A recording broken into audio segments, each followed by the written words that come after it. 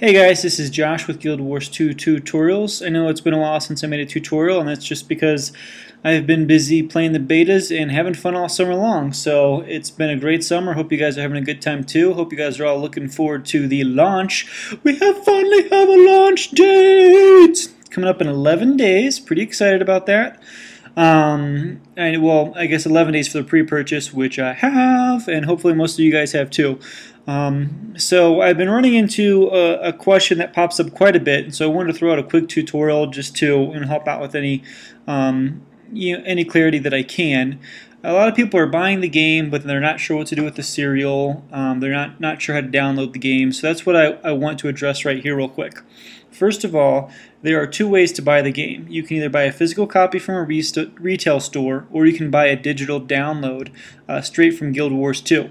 Now, whichever you decide to do, you will get a serial, and that serial needs to be registered online, and it'll be tied to your account.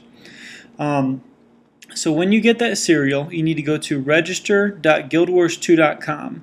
Right up here in the browser, that's where we are right now, register.guildwars2.com. You're going to pop your serial into this bar right here. It's pretty easy. Step 1, register your serial code. So pop it in there. If you have an existing Guild Wars account, you hit yes or no, and then just continue on with the process to register your serial and tie it to your account. Once you have done that, you should get an email confirming that.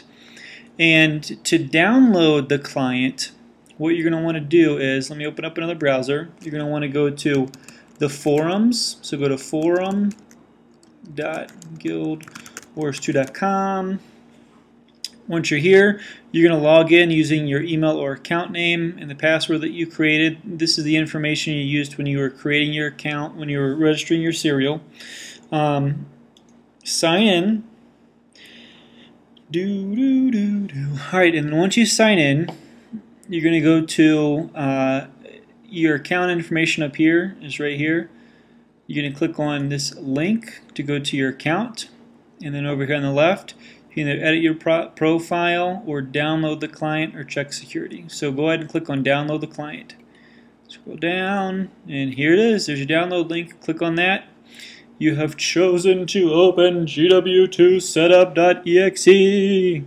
So just hit OK, download, and that's it. And then you can log in using your, the same information that you used to log into the forums is the same information you would use to actually log into the game. It's all account tied.